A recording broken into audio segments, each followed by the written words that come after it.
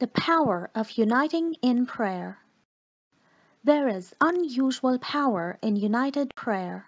God has planned for His people to join together in prayer, not only for Christian fellowship, spiritual nurture and growth, but also for accomplishing His divine purpose and reaching His chosen goals.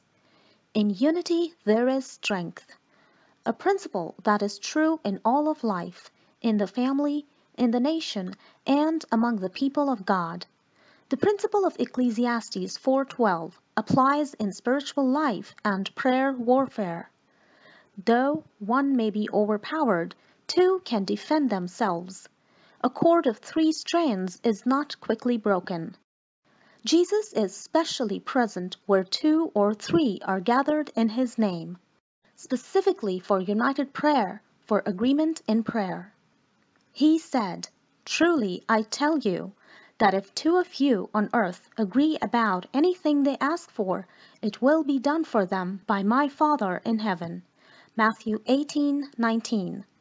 For where 2 or 3 gather in my name, there am I with them. Matthew 18:20.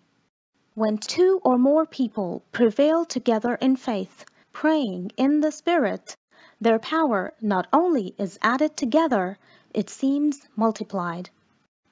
The more you hear others joining in prayer for the same needs, the stronger your faith tends to become.